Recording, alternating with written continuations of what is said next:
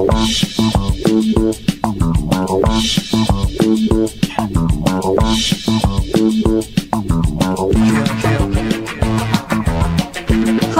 welcome to Inside the Moms Club, where being a mom is the coolest place to be.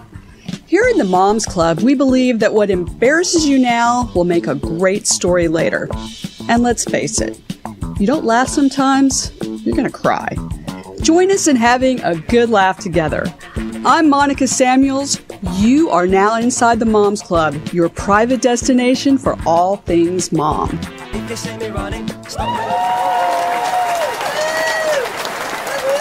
Welcome, moms. Welcome to Inside the Moms Club. I'm your host, Monica Samuels, and you will note today that I am without my co-host, Julie Orchid, who is jetting off to Europe as we speak on her European vacation, which includes a trip to the Olympics. So she's going to be in Paris, which is very exciting to me because I can't wait to see what souvenir she brings back to me.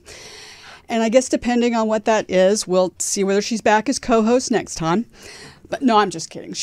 We miss Julie, and she misses being here because I know for a fact she would love to be here to talk to our guest today. One thing, we've got to interview such amazing people here on the Moms Club, but we really love it when we can talk to somebody who has incredible talents that maybe we don't personally possess ourselves, and we can learn something from them. So, for example, our guest today is an incredible singer and performer. Personally, me, I can't sing. I'll be honest. I've been told that I could carry a tune in a bucket if there was a lid on it. So I'm just not good at singing. Although I was in the choir in middle school, and I did get a letter in choir, and I do remember the look on Mr. Sawyer's face, the choir director, when he announced my name. It was as much shock on his face as it was on mine, because I think he might have accidentally put my name on the list. But I'm good for volume, and maybe that's why he gave it to me. And then the other thing, and this is even a bigger deal, I am a terrible cook. I mean, I'm the first one to admit I am the world's worst cook. In fact, when we started this show, we sent some photos in so that they could create this logo that if you're listening to the podcast, you can't see it. But on our YouTube channel, you can see that the logo represents parts of my life. So, example, there's me. There's a wine glass in here. Occasionally, I'll have a glass of wine. I'm a champion shopper. That's one of my great talents. But then I sent some photos of myself cooking. And what they came back with was a fry pan with a huge flame coming out of it, which is pretty accurate. So this is something that I'm really not good at.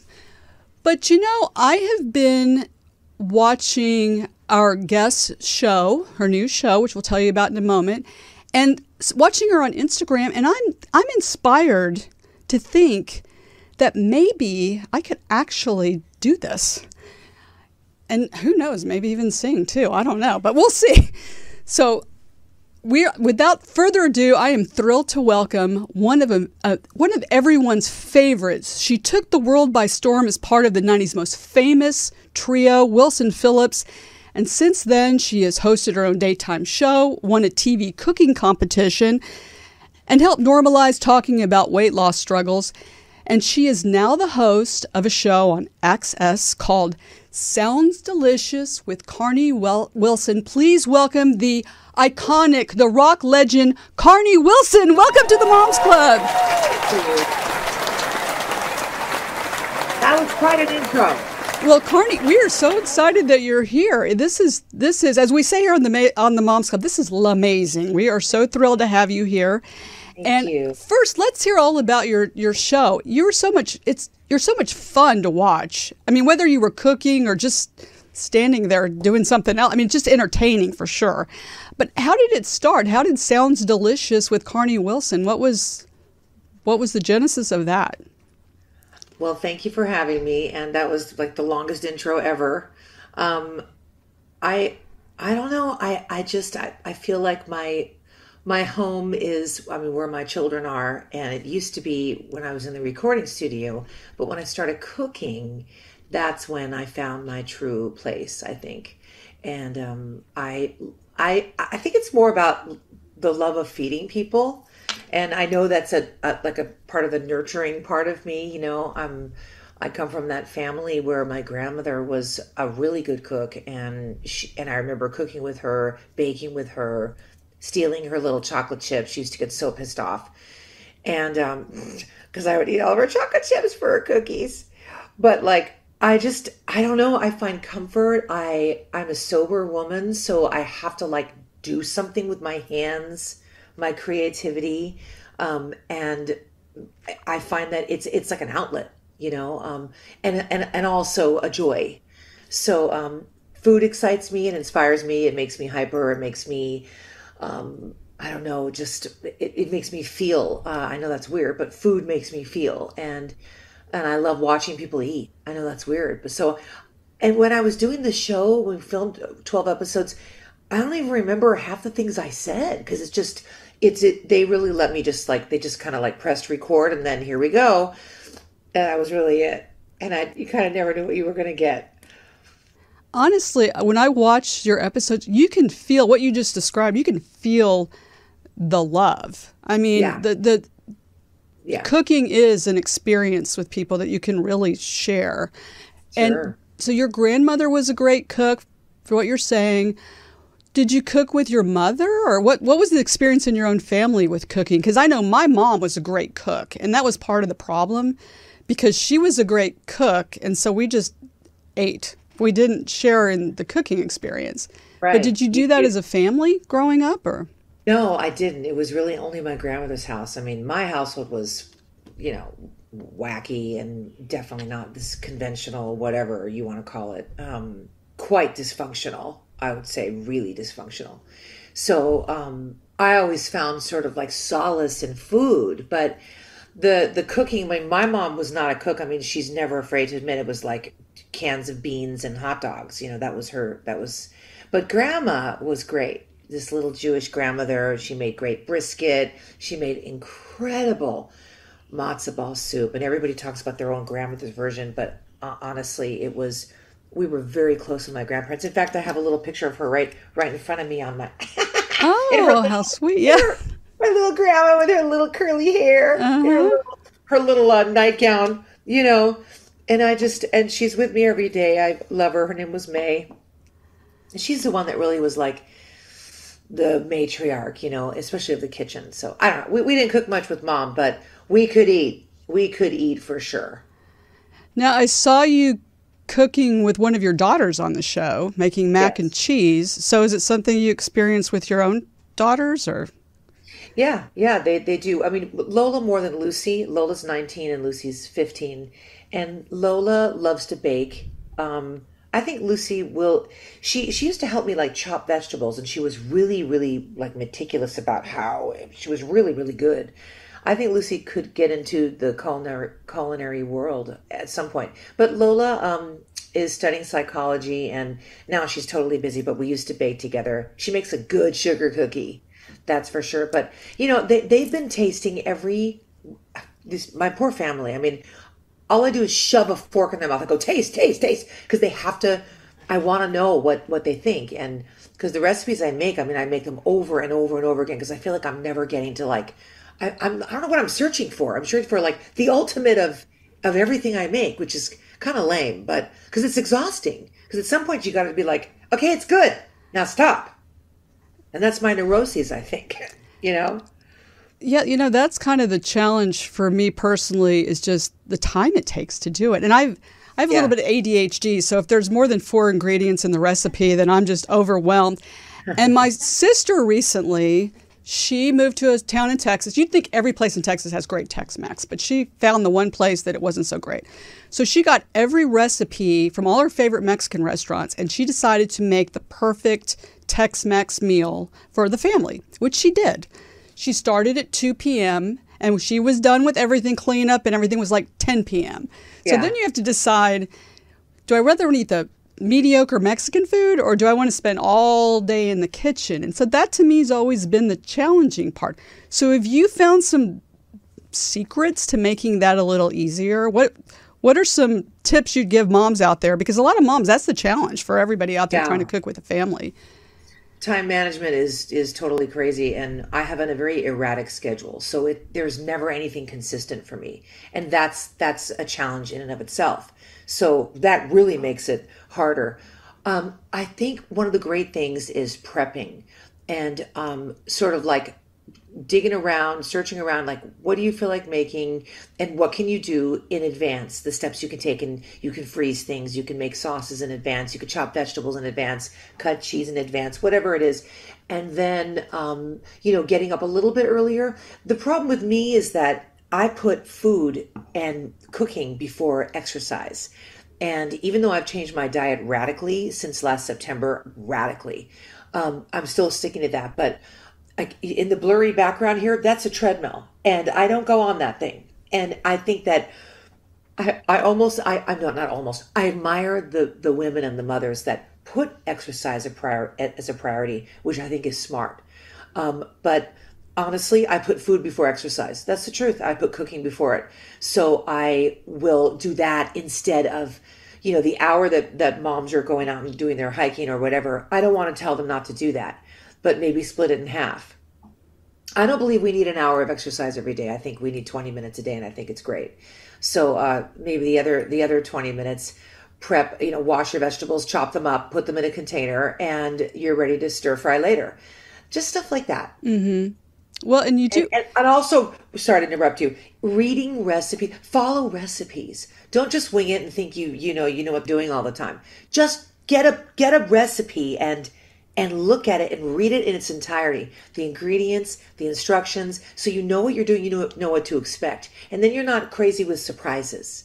I have thousands of cookbooks, thousands. They take up the walls in my dining room, and I read them like they're novels. And I've learned a lot from that. I actually have thousands of cookbooks at my house too, but sadly I haven't even picked one up yet.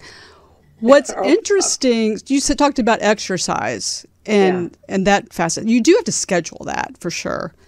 So when you don't have time, like sex. Yeah, exactly. So when you don't have time for that, then you have to make food choices. And I have to say, you look amazing. Or l'amazing, as we say. You look great. Well, thank you. So as far as like food choices, because I know for me personally, that's the other thing. The cheating part of dieting or eating or whatever is the tricky part, because for some reason, I think that if I sneak into the pantry and pull out a couple of cookies and nobody saw, that somehow that's not going to affect me later. Like that doesn't count because nobody knows about it. So you have to plan what you're eating to, help with your weight. So what do you do? Because you look great. And the fact you're telling me that treadmill is somewhere you hang clothes or something. I mean, I can't even believe it because you look tremendous. So would you have some secrets you could share? Gosh, cheating is, I don't like the word cheating. I'll tell you why. Because I think it gives us it makes us feel bad. And if we don't stick to something so perfectly, then we're not good people or we're flawed or whatever. But that's the point. We are flawed. And life is in session. And so I can't predict, what's going to happen when I travel, if a plane's going to be delayed. I can't predict what my children are going to do. I can't predict, an earthquake. I can't predict anything that could happen. That was a weird example. But I mean, the point is, I have to learn how to roll with it and know that there are so many choices for me and there are so many options. But I do have a sort of no list now. I decided to cut out certain foods that I know are bad. They're triggers for me. Refined sugar is a trigger for me. Gluten is a trigger, and it sends me into spirals of like hell, mental and physical hell. I'm 56. I know the foods that make me feel bad and good. I always want the bad foods, but I decided that after I was really like physically challenged, I thought I had gallstones. I had to go get an ultrasound on my belly. I thought, I've had issues. I've had gastric bypass, lap band, all this stuff to help over these years. And it did help me lose a lot of weight and keep a lot of weight off. But it was more about not sort of like being like morbidly obese and all that stuff and all these effects that we have being really heavy, because at some point they're going to catch up to you. It was more about mentally the obsession that I was having. And I couldn't let go of like, I have to have a scone. I have to have a croissant. I have to have toast. I have to have, desserts. I was going crazy. And then it started really hurting my belly. So I thought, I didn't test for celiac. I didn't do any of that. But I just thought, all right, elimination. Let's start with that. I cut out sugar and I cut out gluten. And it has really made a difference. I still am like the most gaseous woman on the freaking planet. I will always like just be queen farter. But like I don't crave so much. I'm not ruled by food. And that is a really hard thing for me because I have this very alcoholic, addictive mind. And I know who I am. I am a true recovering alcoholic who is obsessive beyond. So I don't know where it's coming from. I don't know how I have let go of these foods, but God knows that if I don't have a replacement that I'm happy with, I'm not going to stick with it. So I've learned the good stuff to like, oh, I can have chips and salsa. I can have my quesadillas with corn tortillas. I can have potatoes and rice. That, I am okay with that. I'm just not going to have the flour tortillas or the brioche bun or the regular pasta. And it sucks. But I'm still satisfied having the other things. So I know that was a really long answer. No, I think it's a really good answer because I can totally relate to that in the sense that, first of all, refined sugar is a drug. Let's face it. I mean, it is. And so once you're on it, you got to get off of it. Because I know for me, if it's anyone's birthday, I immediately kind of go spiral into a panic mode because if they put buttercream frosting in front of me, I literally will eat the whole cake. No, it's my favorite thing in the world. Yeah, I mean, it's... really. Then you just keep going. Then you're eating all the bad things you're not supposed to eat. So you really do have to train yourself. I mean, you have to just accept the fact that's a drug. That's like any other drug. And society's convinced us that that was okay, but it's really not. But there are good substitutes. So there are. What are some of the ones that you found that you love? That I mean, I saw that you did a little dessert on your Instagram. Now, I did do the glucose monitor for a while because I'll be honest too. I was pre-diabetic. So my doctor put me on first Wegovy, which I have to say was the worst thing. Yeah, you're going to lose weight. Ladies out there, you are going to lose weight on it because you're going to feel chronically ill. It is not, if feeling constantly nauseous is a way you want to lose weight, then I recommend that drug. But then she put me on Mounjaro, and then of course you lose muscle mass. So ultimately you don't want to be on these drugs. You want to do the healthy thing that's the rest of your life. You can eat this way and be satisfied with it. So what are some of your hacks? What I was going to say is I did the glucose monitor and I was eating a bunch of bananas. My glucose, because I saw that was on one of your little plates where you put a banana and then you had the chip. I thought, well, I actually can't eat bananas. Because it would just shoot right through the roof. For sugar, yeah. But so each person's individual. But what have you found that people could try that you recommend that are good substitutes? So don't get me wrong. Like I eat a little bit of ketchup if I have a few French fries, or I like to dip some eggs in it. I will eat some peanut butter that has sugar in it. That I'm not giving up. But I do not eat sugary desserts, and I try not to eat anything with refined sugar. So I look at the labels when I shop. So like brown rice syrup is a good substitute. Date syrup, date sugar, coconut sugar. My challenge is starting to bake. I can bake gluten-free, but baking gluten-free and sugar-free, good luck. That's hard to make things that are really good. It's possible, and I'm doing it, but I'll have maple syrup. So glucose is not really what I'm concerned about, even though I should be, because I was also pre-diabetic. So I was almost scared into doing this as well. I just know that if I don't eat refined sugar in any more than 2 grams at a time or whatever it is, then I don't spike, I don't drop, I don't crave, and that's my goal. So let's see. When I want something really sweet, I'll go for like a Larabar. There's a peanut butter and chocolate chip one. Yeah, there might be down in there's brown rice syrup or whatever it is, but I feel like I get what I need. I'm not neurotic about it. I'm not going crazy. I'm not guilty. I'm not cheating, and it doesn't send me into a tailspin. Once in a while, I'll drizzle agave syrup on. I'll have a rice cake, and I'll put peanut butter, sliced bananas, a little cinnamon, and I'll drizzle some agave or a little maple syrup. And I mean, not like a big drizzle, just a little bit. You get the taste, you feel like you're eating this sweet thing, and it's delicious. So I know if you're diabetic or you're pre-diabetic, you have different concerns. But for me, that's what I do. I'll have like a healthy, bar or something like that. Yeah. So do you try Yeah, to incorporate a lot of these things in your recipes on your show? Because I notice on your show you've got pancakes and yeah. No, sweet, not on the fun show. things. No, the show had, I think, zero. I mean, I think we roasted asparagus. That was the healthiest thing we did. Uh-huh. No, no, no, no. And it's funny because that was never the goal. It's like, and the thing is, when I tasted the food, 90% of the time, I turned around and spit it out in the sink and rinsed my mouth out. And people are like, don't say that stuff because it's like, it's not healthy to talk about that because then it sounds like it's bulimia or whatever. No, I don't swallow it and throw it up. And I know it's a sensitive topic. It's a sensitive, like all these other topics are sensitive. There's ways we can talk about it that doesn't, um, make you look like you're hiding anything, or influencing someone in a negative way. If somebody wants to taste something and spit it out, I do that with desserts because I found if I want to taste it, I put it in my mouth like a brownie. I made brownies last night. I'm doing a radio show tomorrow morning. I love to bring desserts for people. So I made these caramel Heath bar brownies. They were insane by this great baker.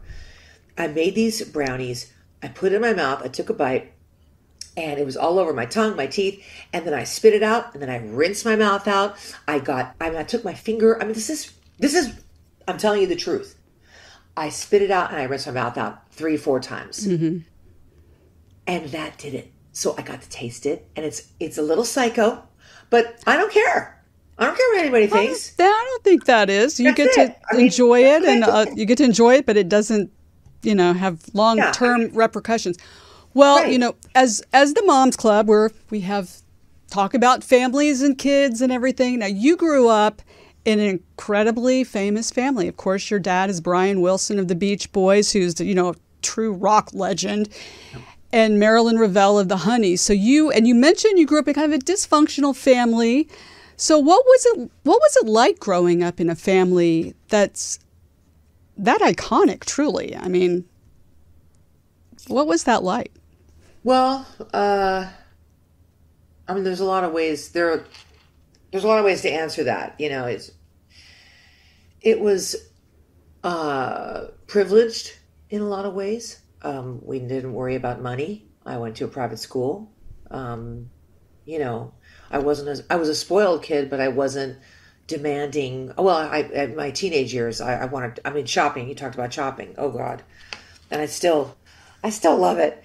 I don't know how to manage money. I really don't. I still don't. But I remember just, never really being able to experience sort of that mother, father sitting around the dining table, eating dinner together. It wasn't like that for us. And so that I really missed out on that. And but some of the beautiful things, there was always music playing. We were a musical household. My mother was very loving and expressive with her love, and a very young. I mean, she had me at 20 years old. I mean, that's like my daughter giving birth in 11 months, and I can't believe that.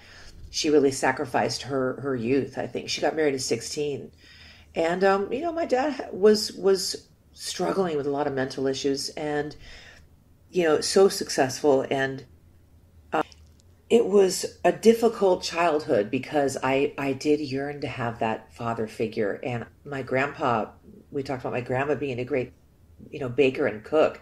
My grandpa Irv he was from Germany, had a thick accent, and he was so tall and so sweet and loving and funny, and he was really great. They came over every weekend.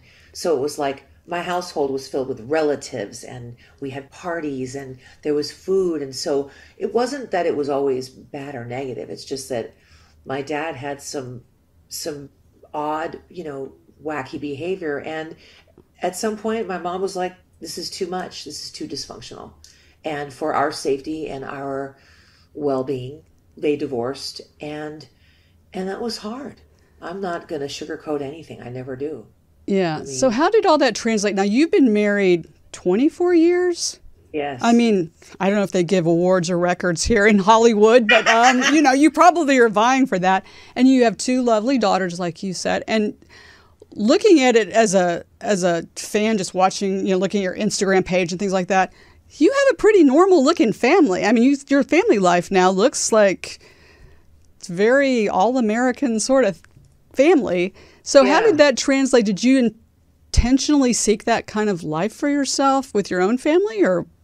You know, I just think because of all the therapy I've had, my sobriety, my program, my husband, he's like a normie, he's a great guy, a great father, and we've always been on the same page with our children, and we communicate pretty well.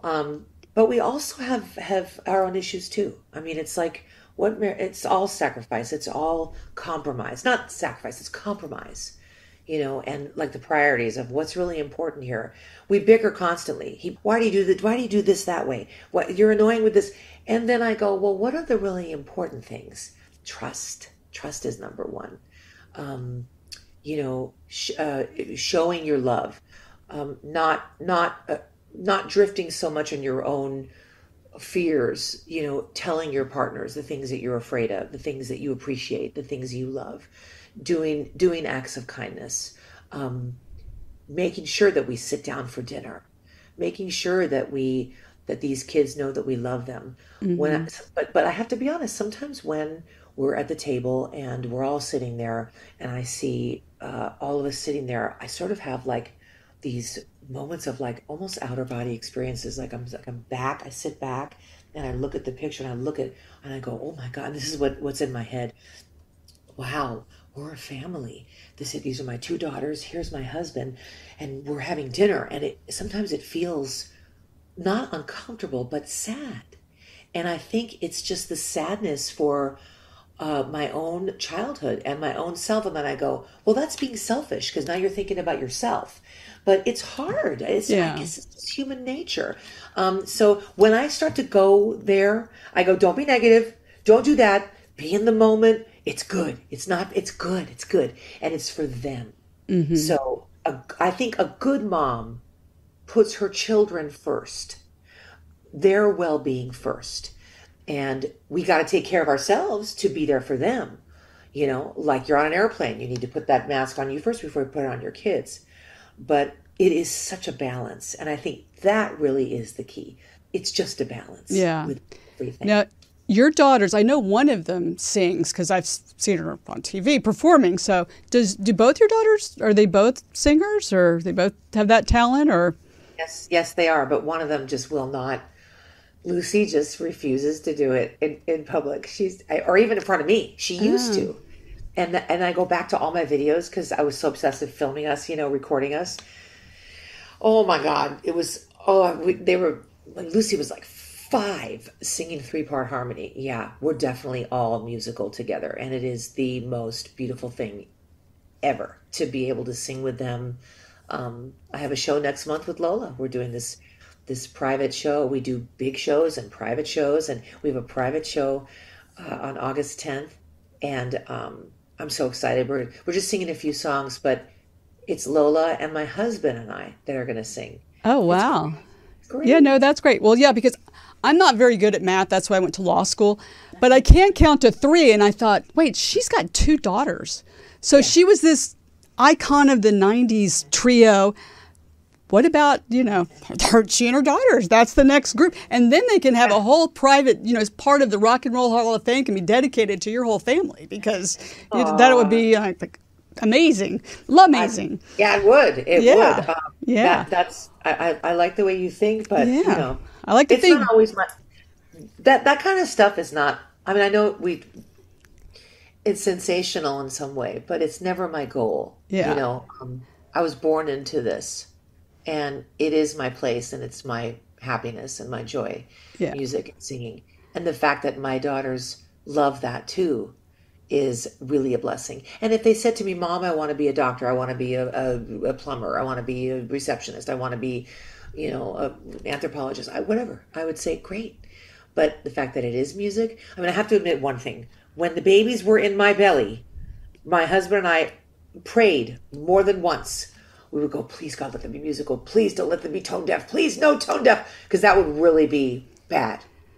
So Yeah, thank you God yeah. they came out and they weren't tone deaf. 'Cause that Yeah, would well, be, you would have been really no, disappointed if right. if I was the result. So lucky you, you've got two very talented daughters. Well, Carney, we have some other moms who would love to talk to you, and those are our Zoomer moms. So welcome, Zoomer moms. Welcome to the Moms Club.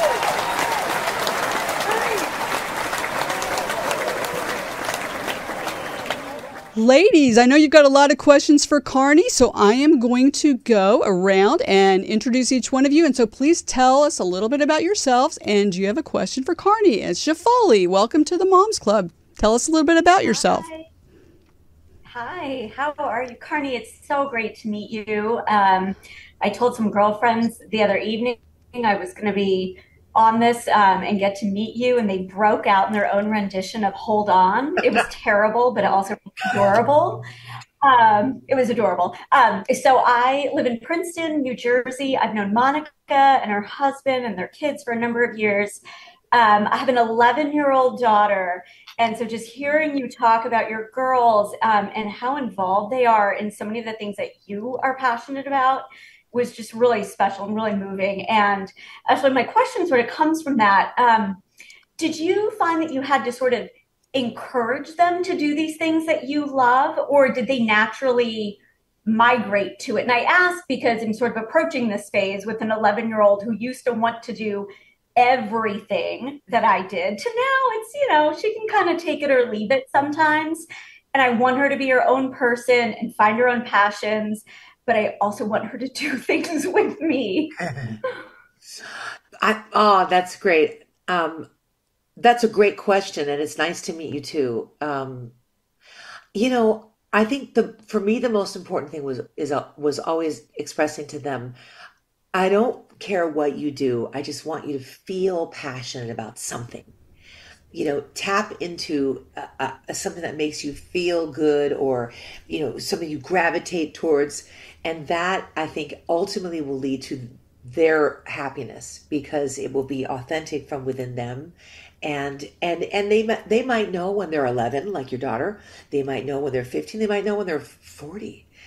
Who knows? But as long as they know that they deserve to feel passionate about something and that something can make them feel happy, I think that now it's easy for kids to become depressed and lost because I do think COVID had a big part of that.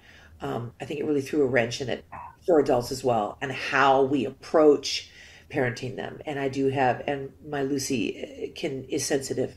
So, and we're all sensitive, but I think just the most important thing, like saying to them, it's really like, without putting like this negative cloud over it, like, and saying like life is short, because when you get older, we always say life is short, make the most of it. You don't want to make these kids feel like they're in a hurry, or that that we're all doomed. I mean, we are, but like, we have to make the most of this. So I don't want to say those things, but I want to say to them, let's spend time together. Let's make sure, if you want to do this or you like that, go do that. But let's find something we can do together.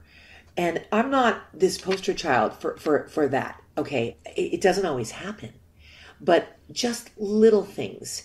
Like once in a while I say, please, can we go bowling? I know you guys hate it, but I love bowling. Can we just go? So we make sure that one of the birthdays we have a bowling party, or, we take a walk together, or we go in the kitchen, we make some cookies or brownies together, whatever that is, or we go to a movie together, or we go to a concert together, or they come on stage and sing with me, whatever it is that we can incorporate together. I think that's important, but it's not my ideas too, not just my ideas, asking them, what do you think we could do? What do you think would be fun? Like I'd say, let's go to Michael's and let's go to the craft store. Let's get something and let's like for instance, right now, I want to paint the walls inside our house. And I said, let's do that together as a family. My husband's a great painter. He used to do that before he met me. He was painting and playing music, but he's like an awesome painter. So I'm like, great, let's get the roller and do it together. Stuff like that. That's great. Yeah, that's great. Actually, and it's good you mentioned asking the kids what they really want to do. I think sometimes what parents do, what moms do especially, and I know I was guilty of it sometimes, choosing things that I think, well, that's going to look great on your college resume, so you need to go do whatever, and not really letting them drive it. Jennifer, welcome to the Moms Club. Tell us a little bit about yourself, and do you have a question for Carnie? I do. I have so many questions, Carnie. So ask one. Glad to meet you. So fun to hear all about what you're up to now.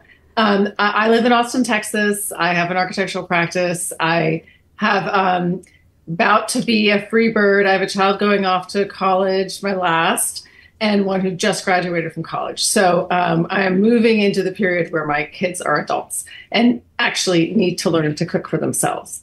And, in Austin, we like food almost as much as music. And, so there's a lot of interesting food happening here. And, I have cooked a lot with my kids, even though I am not the best cook. That was my mother's gift. And I was the kid like your daughter who was chopping things up for my mom and, just being her sous chef. Yeah. And so I'm good with a knife, but I have more time. And I've loved watching your show because the music and the cooking, they sort of go hand in hand, and you can tell that you're so collaborative. And so I know you mentioned using recipes, but how much, you're such a creative person, like how much of it are you sort of riffing off of the recipe? Do you make your own recipes? Like what do you love to do in the kitchen? Like, is it like baking is really by the book, and I can see you bake a lot, but you also do a lot of savory cooking that looks a little bit like you could get more creative. Yeah. Well, first of all, Lola has transferred now. She's going to be staying in a dorm about an hour and a half away. So she said, Mom, it could be on the East Coast because I'm in LA. So I'm like, you're right. I'm not going to go crazy. I'm going to miss you so much. So I want to ask you questions about how you're dealing with that, because I'm very, very close with her. And I know that when she leaves, and she said to me, I'm scared to go. I said, you're going to be great. And we just a car ride away, Mm-hmm. But in terms of the recipes, it's funny because I try to look at meals like protein first, right? So I sent her a meal around a protein, and I'm a little obsessive about it actually. And I think that started after I had that surgery that helped me lose a lot of weight, where we were focusing on protein, but I think it's healthy for your muscles. So protein, God, I'm always making different meals for everyone. It drives me crazy. Lucy doesn't want to eat what everybody else eats, and we kind of all have different tastes. So I start thinking about a protein, and sometimes I follow a recipe. I'll think of a chef, like I'll think, Giada has a great turkey meatball recipe, so I'll go grab her book and I'll do that. And now I think I'm sort of like, I'm a little more confident with making up my own. So like 2 days ago, I took pork and beef and made meatballs. And I was like, all right, I've done this so many different ways. I spend time at the market and I look around and I go, I'm making meatballs. What can I do to this meatball that will make it really good and different? I found these baby pearls of cheese. They're kind of like a provolone and a mozzarella combined. And I thought, I'm going to stuff them with those little balls of cheese. Great. Got fresh parsley. I got regular Parmesan, and milk, but I did gluten-free breadcrumbs. So I soaked the breadcrumbs. Like learning how to cook, I think a lot of it is not being afraid to fail. So I've had a lot of meals where I'm like, oh my God, this tastes awful. Throw it out. I had to throw it out. It's not even edible. Throw it out. Okay, what did I do wrong? I learned from it. So I fall back on my mistakes. I fall back on my successes. And it's kind of like figuring out for your family, what do you like to eat? What do you like to eat? And I sort of try to please everyone. I like everything except liver and caviar. I'll eat anything except liver and caviar. So I'm with you. You can put anything in front of me and I'll be happy, most of it. But I'm trying to narrow this answer down. I think it's about experimenting and trusting your instincts and not being afraid to use salt, citrus, and herbs. So if you, spices, herbs, salt, citrus, if you have that in your cooking, I'm telling you that it's going to taste good. It's learning the balance. So let's just say you want to make a quick chicken dish. I always fall back on, I pound the chicken thin, I saute it, I do cooking spray first, I do a little bit of olive oil, I season with salt and pepper, I put the chicken breasts in. Once in a while, I'll do like a gluten-free flour or cornstarch, and I'll mix it with some hot water, deglaze it with chicken broth, put some capers in, a tiny little pat of butter sometimes at the end. There's just ways to like make things taste good. Lots of lemon. You can't go wrong with that ever. And is it on pasta? Is it on rice? Is it on a salad? You can cut it up, put it on a salad. Is it on quinoa? I love quinoa now. I'm trying to make more stir fries with quinoa and brown rice. So yeah, it's like if you have an hour on a Sunday to kill, go experiment with something. Yeah, and it sounds like that technique you could use for fish or pork, or like it's not just for chicken. Yeah, absolutely. My new thing is making like I go to this market called Ralph's out here. I don't think you have a Ralph's there, but it's like shaved beef, really finely shaved beef, like they use for Philly cheesesteaks. Oh my God! And then like just go to town. In fact, I did it with on my cooking show, but it was with we found out that he didn't eat meat. That was classic. I had a guest on, then he found out he didn't eat meat, so he told me he would do it. But anyway, just making Philly cheesesteaks with peppers and onions and garlic and yeah. But I do believe in recipes. I do believe in that. And once you learn to follow recipes, then you can follow your own instincts. See, and I've written down salt, citrus, and herbs. I'm going to try, I think I'm going to give this a try.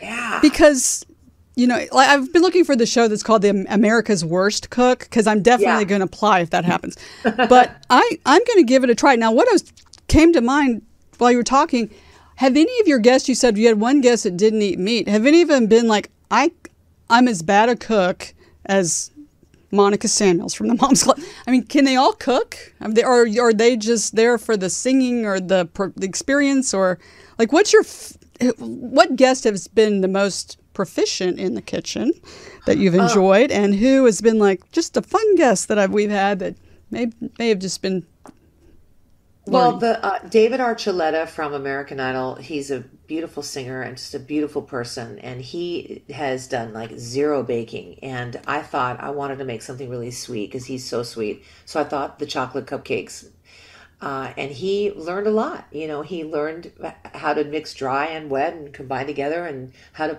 pipe the frosting with the piping bag, and how to garnish. And it wasn't really the focus. Like it was more like, come in the kitchen with me, and there's David, yeah, and if you do cook, then great. Like Lisa Loeb, she cooks. She in fact has like a little Instagram thing herself where she cooks for her family. So she was more versed in the kitchen. But I mean, I think that's another reason why I wanted to do the show, is also to inspire people. Like, don't feel it's so intimidated. I mean, it is intimidating. All these chefs, they go to school. They have these culinary, skills that I feel like I'll never have unless I go to school. And I'd love to go to school one day. I would love to. But, can you chop? There are certain knives that are better. Can you chop? Can you whatever?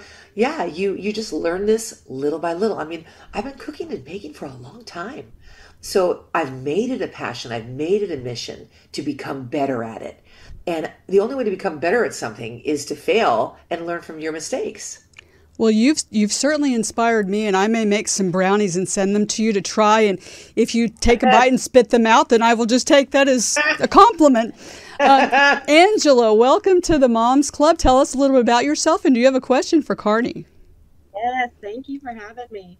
I am a mom of 2 boys, 7 and 10, so things are always very exciting. Yes. I do wear several different hats of an assistant to a judge here in North Carolina, where I live. CrossFit athlete, breast cancer survivor, and just returned from a trip from Uganda where I feel like I reset my body in 2 weeks without having any processed foods.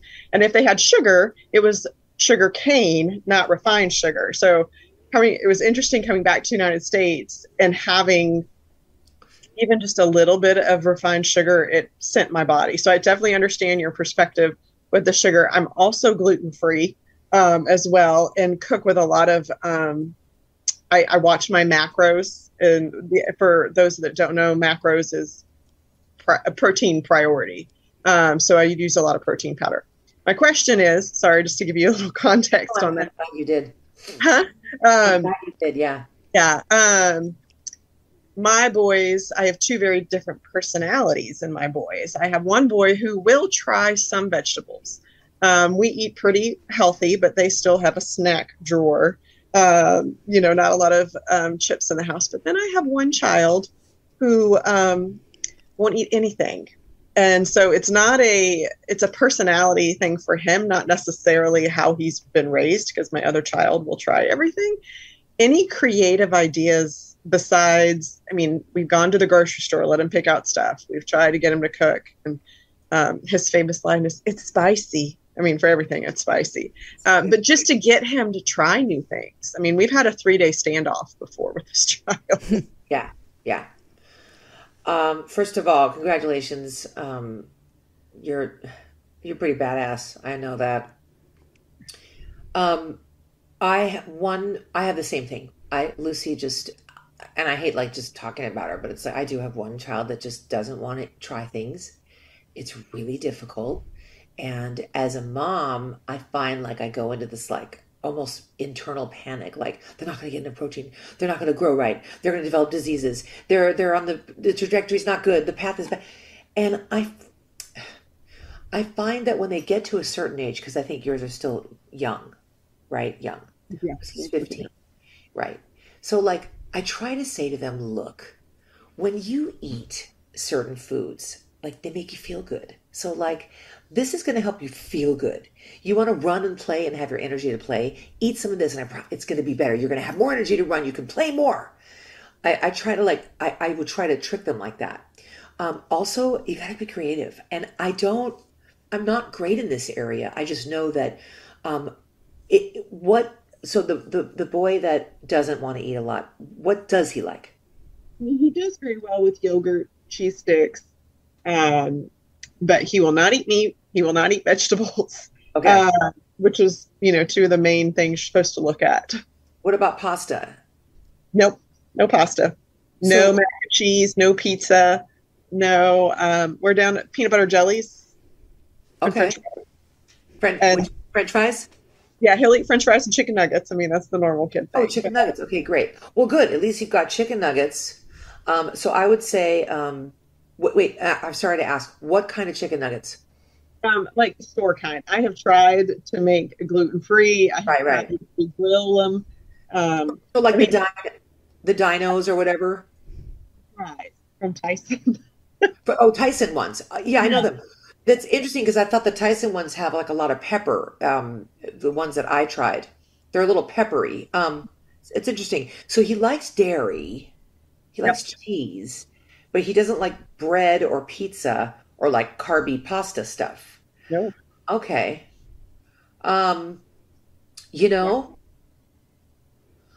Wow, that's tough. I don't know if I've ever heard about a child not liking pasta. That might be the first.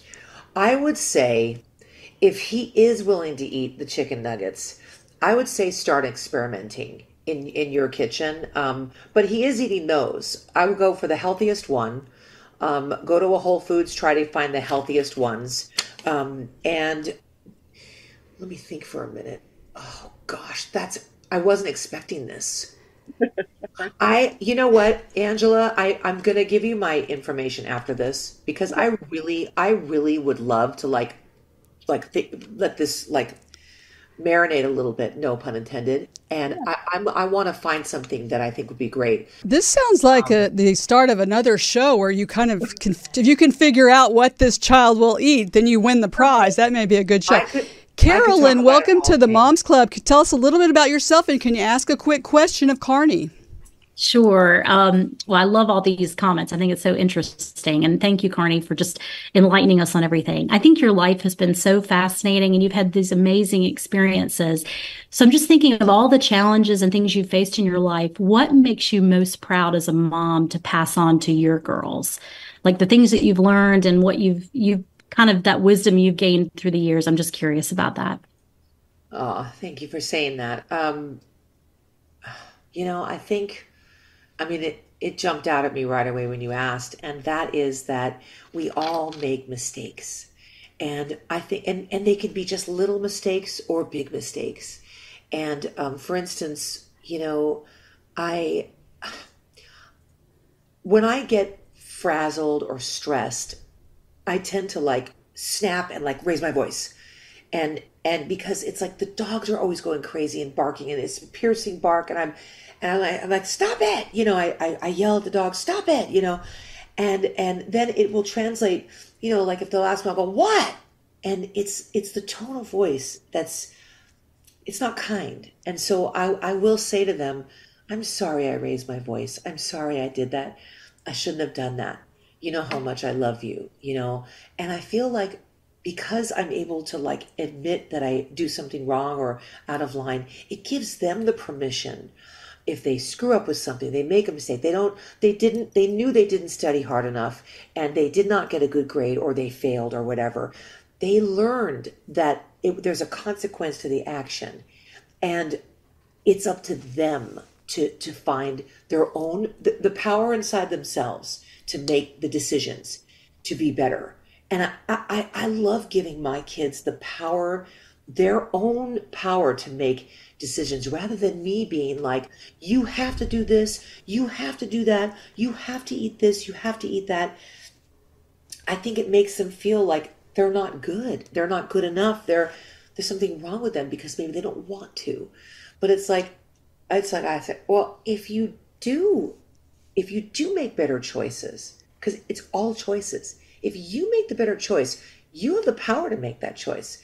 And then they see it when they do it. They see what happens when they do it. You're not sleeping, Lucy. You want to stay up on your phone? Oh, fine. Let's see how you feel at school the next day. She feels like crap.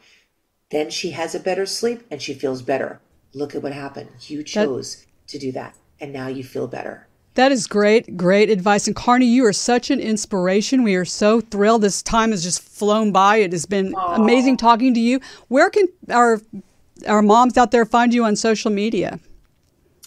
Well, I'm not great with Facebook. I still haven't figured out how to use it and do it, which is really lame, I know. But I'm an Instagram girl. And usually the postings that I do with Instagram, because now I have somebody running my Facebook. I've never had anybody do that for me. But I finally went, I got to do it. So everything that I do on Instagram goes to Facebook now. But Instagram, and I'm really slow to answering my direct messages and stuff. But give it a shot. And there's a lot of people. So is it at Carnie68? Is that where they can find you on Instagram? Okay, yes. Well, great. Yes. Well, moms, check out Carnie on Instagram. Check her out also. I know that Wilson Phillips has been performing here and there. They were at the California State Fair, so you can find them there. You can find us on Instagram, Facebook, TikTok at Inside the Moms Club, and on our website, InsideTheMomsClub.com. Moms out there, I can't believe that the time has passed, but it has been amazing, as we say here on the Moms Club. But we will see you next time for celebrities and extraordinary moms just like you. We know all your me time is precious, valuable. Thank you so much for sharing it with us. And remember our Moms Club motto, if you don't laugh sometimes, you're going to cry. So let's laugh out there, ladies. Let's stay positive, and we'll see you next time inside the Moms Club. Yay, moms.